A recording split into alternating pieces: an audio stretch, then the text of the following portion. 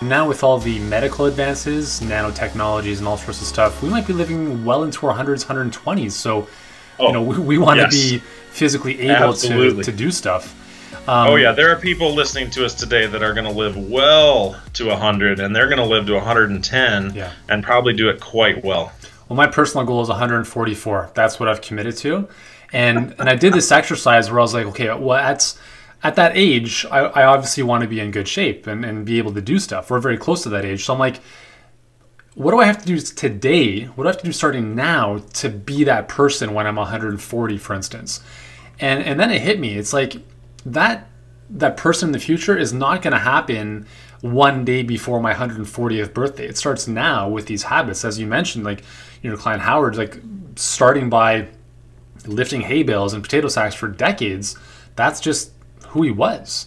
So what are some of the things that you're seeing in terms of just like a day-to-day thing? Are you finding that, like, what, for instance, walking is enough for older people, or do they need to be engaging in a little bit more rigorous type stuff to really maintain that strength and vitality as they age?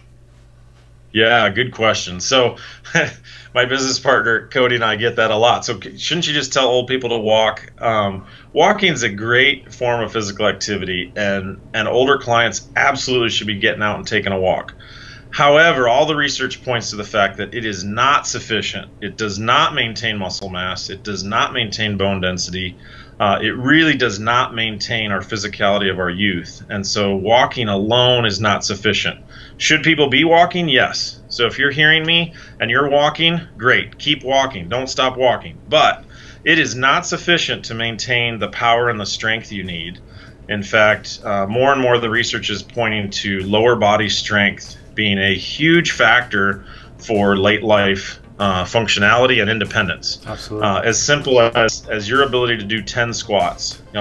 If you can't get out of a chair anymore, you are very quickly going to go downhill, because it means you can't get off a toilet. You're going to start having difficulty bathing and dressing yourself. And so lower body functional strength is really the most important thing for people as they age, maintaining that strength. So walking doesn't really do that. It's a great mode of physical activity. People should be taking walks. We sit way too much. Here we are sitting having a conversation. We sit way too much. You're standing? Good, good. But I get the point, yeah. But I do sit way too much. But still, we're not moving, right? We don't move enough.